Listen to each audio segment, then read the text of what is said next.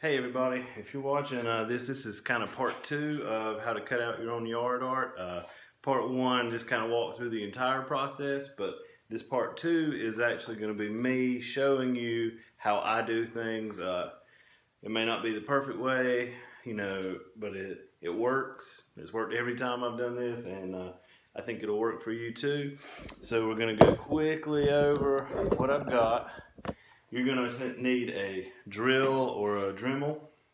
I've got a jigsaw, ear protection, eye protection. Eye protection is an absolute must.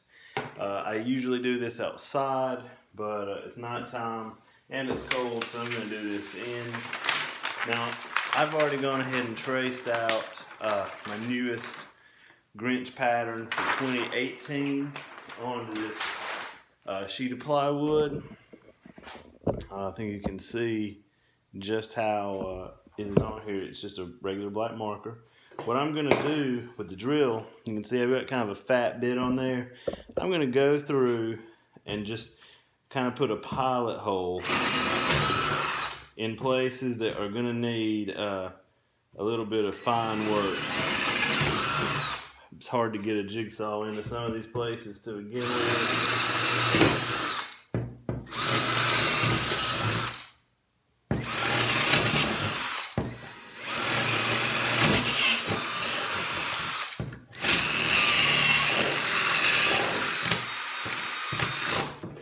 All I'm doing is really just giving myself a little bit to work with here.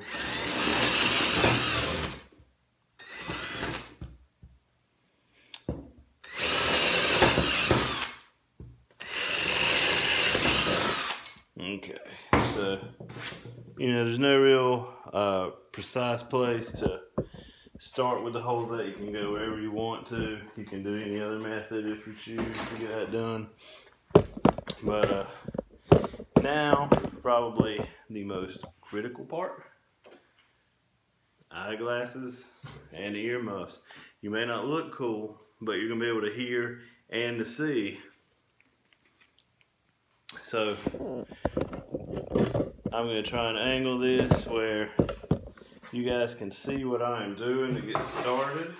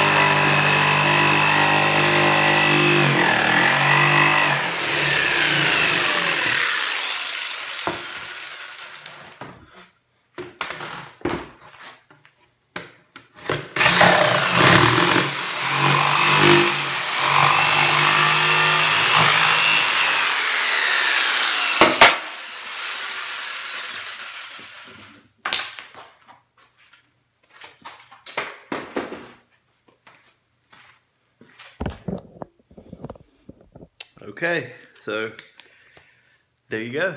That's all there is to it. About 20 minutes of cutting. And this one is about 5 feet tall. My other ones are about 6 feet. But you can see legs, arms, feet.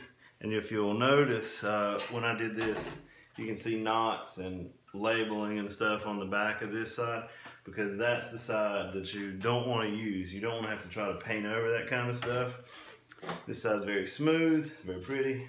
You're going to see some rough edges on this thing, and that's okay, because when you paint up, you're going to sand these edges with some sandpaper. You can use 100 grit, 150 grit. It's not going to make a huge difference either way which one you do. And it's just going lightly across the edges.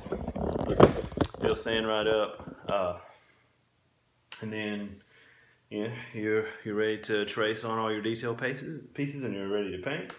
And before you know it, you'll be done. I hope you enjoyed this. If you have any questions, please feel free to comment, to ask. Do make sure you wear protection, because you don't want to lose an eye. Always keep your finger away from the blade. I know it's obvious, but it'll take your finger off like that. So if you're interested, you can visit me at etsy.com/shop/JawasShop, JAWASSHOP. But now I'm going to get ready to paint this bad boy. You guys have a great night.